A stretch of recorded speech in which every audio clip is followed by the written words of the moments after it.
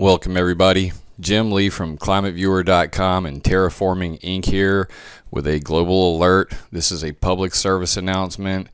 Write this down, inform everybody your life may be in danger. This is the most important story of 2013. Get ready to hear a whole lot about geoengineering this year because this is the most important story you're going to hear. Now, you may have heard about Obama and his agenda: gun control, terrorism, gay rights, and climate change. Now, climate change may make you scratch your head and you're saying to yourself, why would climate change be on there? Well, while you guys weren't paying attention, the scientists of the world have been coming up with this thing called geoengineering. And geoengineering is basically a scientific band-aid for all of the pollution that we've put into the atmosphere. They are basically claiming that the atmosphere is broken, that at any moment that the ice on the North Pole could melt away, and that the methane gas, which is stored in ice beneath it, could rapidly be released into the atmosphere and kill us all, just like the dinosaurs. So we're in dire straits, according to these people, and they want to do things such as fly military planes up there to spray sulfuric acid into the stratosphere, which is the uppermost parts of the sky. They want to coat the sky in sulfuric acid to reflect the sunlight away, to cool the planet down. And why would they want to do this? Because a volcano put a whole bunch of sulfur up into the atmosphere and the planet cooled significantly over a short period, and they thought it was a great idea. They said, you know what, we can do this, let's put our own chemicals up there, we can cool the planet, we can fix it all, and weather control ensues. Well, here comes the emergency part. There's a group called the Arctic Methane Emergency Group right here. Their website is ameg.me, AMEG.me.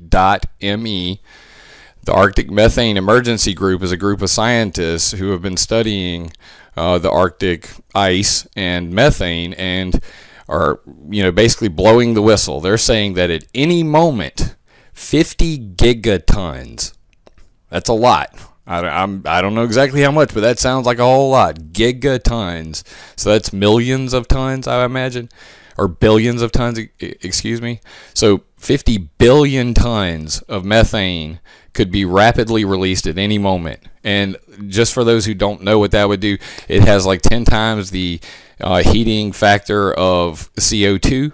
So when that methane were to be released, if what they say happens, the weather would go insanely crazy. It would be the hottest temperatures ever on record, and there would be massive storms. Biblical stuff. So pretty crazy stuff. Here's the thing. It gets a little crazy when you actually start to figure out why they're saying this. So they quote this video, "The Day the Oceans Boiled." It's by National Geographic, and a guy did a core sample, and it shows where methane was rapidly released during the time of the dinosaurs, and that's what killed them, supposedly. I have not been able to research all that. Somebody please look into it. So they're saying now that, like I said, that up to 50 gigatons could be released abruptly anytime soon. Here's the links. This is my article on Terraforming Incorporated. Terraforminginc.com, HAARP Geoengineering with Alchemy, Arctic Methane Global Emergency, UK government tells climate alarmists to chill out. And the story goes on. So here's where it gets really crazy. The video they quote, says it could happen. They're saying it could happen again. They released their strategic plan. So I'm looking through this thing, and it's pretty crazy stuff. It was released December 4th, 2012, so right before Christmas, And they literally, here's some of the stuff they say. For example, the regulation to ban bunker fuel for ships should be relaxed while encouraging continued use of bunker fuel where the resulting aerosol emissions might be beneficial. They're talking about ship tracks. So chemtrails from ship tracks, from ships crossing the ocean. They make these trails of clouds in the sky. They want to make them thicker to block more sun. That's called solar radiation management. It's what I was talking about when I said the sulfuric acid in the sky. They want to be able to block the sun. So they're saying put dirty fuel in the ships. That'll make dirtier tracks coming out of their exhaust, and that'll help with geoengineering, solar radiation management, which is called SRM. So here's another one. Establish the positive and negative net forcing from contrails and encourage flight paths of commercial airplanes to reduce positive or increase negative net forcing. And they're straight up saying what everybody refers to as chemtrails. Let's, go out there and encourage flight paths to be in specific areas so that we can do geoengineering with them. Just as a side note, I added this in. Here's a William Cotton at the American Meteorological Society speaking at a weather modification convention, saying how to seed, use commuter aircraft with jet fuels doped with aerosol generators, also use UAVs or blimps for aerosol dispersal. Some industry stacks could be also doped. So they're even talking about, the tall smokestacks you see at factories, putting crap in those to do geoengineering. So it's on, people. Back to the story.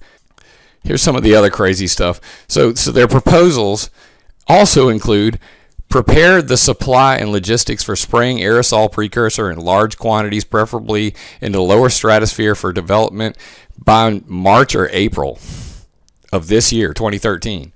Prepare for large-scale deployment of TiO2, titanium oxide, and other sulfate aerosols. Do marine cloud brightening for view to development on a large scale in spring 2013. That's the Silver Lining Project. That's Stephen Salter, John Latham, and company. They have boats that spray ocean water up into the clouds and brighten them. So they're saying fully fund the Silver Lining guys. Good for them. Suitable chemicals needed to be identified, confirmed with stockpiling of these cloud seeding chemicals. Aircraft need to be kitted out to spray these chemicals. Dude, it doesn't get any more real than this. This is what they're telling the governments to do right now. This freaked me out too. Considered techniques for unsticking blocked weather patterns. What? Okay, and anything that gets proposed needs to be free from financial interest. I find that ironic as we move on. So they said that following the launch of this strategic plan, they're going to send a message to all of the world leaders, and they did do that. Let's see, it's right here. Read our letter to the world leaders. So there's their letter, which says December 2011. Oddly enough. That's really weird. So let's just continue. The UK government responded to them here. And you can read that. And it's at the House of Commons, and they basically tell them to chill out. No pun intended. And then they have, then AMEG comes back with their government response saying, this is BS. It's based on non-existing observations. So the end, or is it? Well, it turns out, what they're not telling anybody is there was a 350 million cubic foot methane leak from the North Sea natural gas spill. So this thing is already spewing natural gas. I mean, is this possibly linked? All the massive methane release they're talking about. Then there's the Angels proposal, the Arctic natural gas and extraction, liquefaction, and sales. These guys are talking about literally like drilling under the sheet to turn the gas into a profit center. Literally, let's relieve the abscess. We'll just get rid of it. And then there's the Project Lucy, where they're talking about 3 radars focusing their beams on methane clouds and turning those methane clouds into diamond dust. something formerly left to the science fiction world of alchemy. And I mean, literally, they're saying that methane in a diamond has the same molecular structure, and that if they hit them with 3 radar beams, that they can concentrate those beams and turn that methane that's up there in the atmosphere into diamonds. Does that sound like James Bond? Have I heard this before? Well, anyway, that diamond dust that's going to be up there will do what? It's going to reflect sunlight away. That's geoengineering. That's solar radiation management. That's SRM. Starting to see the pattern here. Generating sunshine reflecting noctilucent clouds in increasing amounts in the mesosphere, which will reflect the sun's energy back into space. Noctilucent clouds formed from the breakdown of methane in the circular zone above the HAARP transmitter. What? And they say that if it works, there are 4 other similar facilities in the world. HiPass, they said HiPass closed back in '95. What?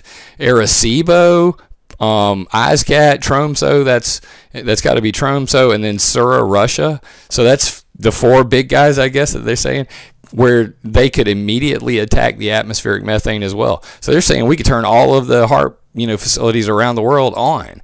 That's freaking amazing also. I mean, wow, we just had a whole bunch of revelations there, didn't we?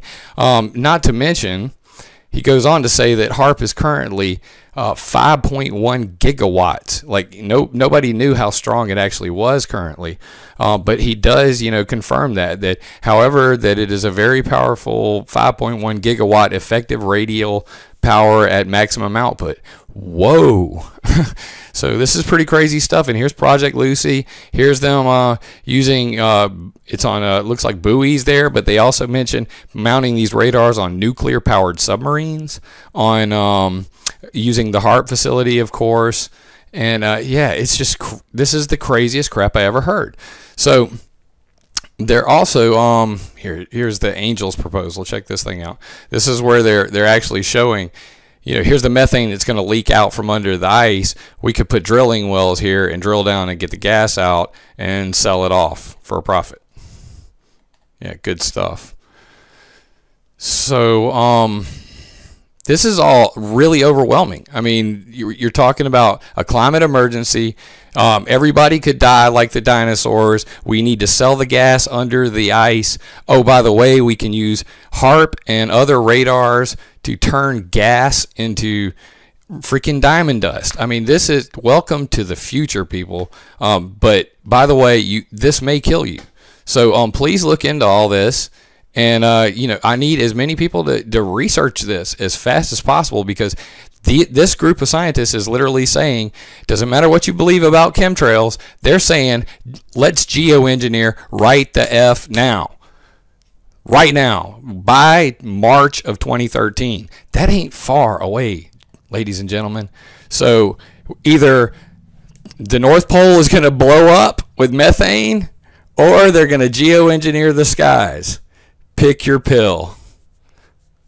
Enjoy.